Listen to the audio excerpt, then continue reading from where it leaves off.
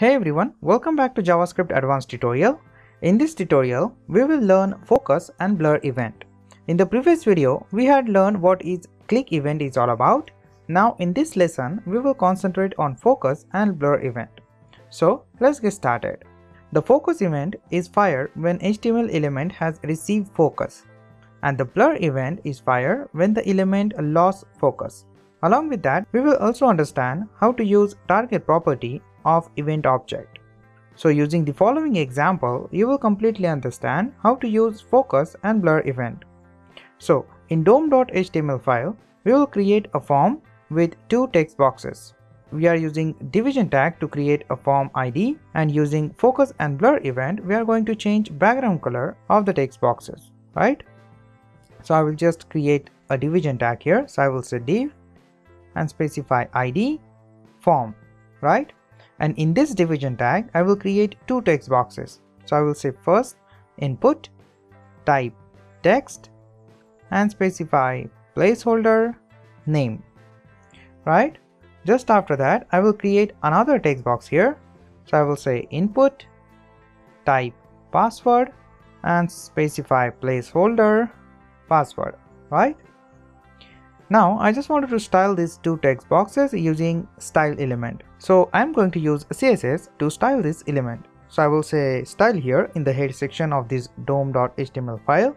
I will create style tag here and select the input text boxes using input selector and specify padding 0.5 em, text align, center, and font size is going to be 0.9 em, right? Now our design is ready. So I will just go to the main.js file and I will select the division tag using its ID. So I will say let form is equal to document.getElement by ID, and in the parentheses I will specify form, right? So this is my ID name. Just after that, I will select the form ID and add event listener to it. Using event listener, we will call focus event first. So I will say form dot add event listener, and in the parentheses I will first specify my event. So I will say focus here, and the second parameter is the handler function. So I will say function, and in the parentheses of this function I will specify one argument. So I will say event here. Now here we are going to use target property of event object to get current element, right?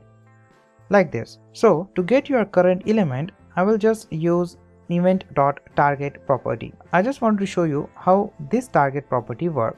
So I will say console.log event. I will specify parameter name here and dot target. So this is my target property.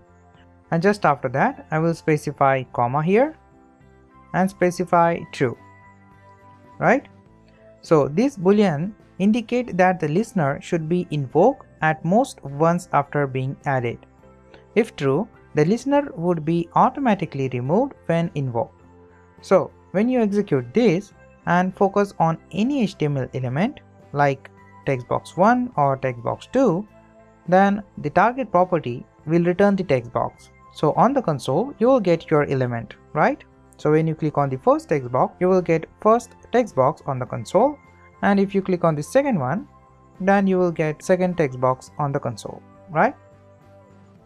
So now using target property, you can get your current element, right? Now you know that the target property will return element. Now we are going to use this target property to change the background color of the text box. So I will just remove this statement, and here I will say event.target.style background is equal to, and specify background color here. So I will say light blue, right? So when you execute this, you can change your text box background color when you focus on it. But you will notice when you click on the text box color remains the same. In this situation, you need to create another event listener to remove this background color and specify default style to this element. So in this situation, you can use blur event. As I said previously, blur event is fired when the element lost focus. So when the element lost focus, we will specify default background color to that element. So here I will just select the form and add event listener to it, and then specify blur event and the handler function and just change the background color. So I will say form dot add event listener and specify event here. So I will say blur, comma, the second argument which is the handler function. So I will say function, and in the parenthesis I will specify an argument event, and in this function I will say event dot target dot style dot background, and then I do not specify anything to the background property, right? So when you execute this, your text box background color will change automatically when you lost focus from the element. So when you click on it, you will get your light blue color, and when you lost your focus, you will get default background color of the text box element, right? These two events are very important when you wanted to validate your input text boxes using JavaScript. If you wanted to learn any other event, then you can comment me. I will definitely make a video on that event. That's it. I hope you understand this lecture. I have asked a question in the comment. Answering that question will help you to understand this topic more easily. That is all for now. We will see you in the next tutorial.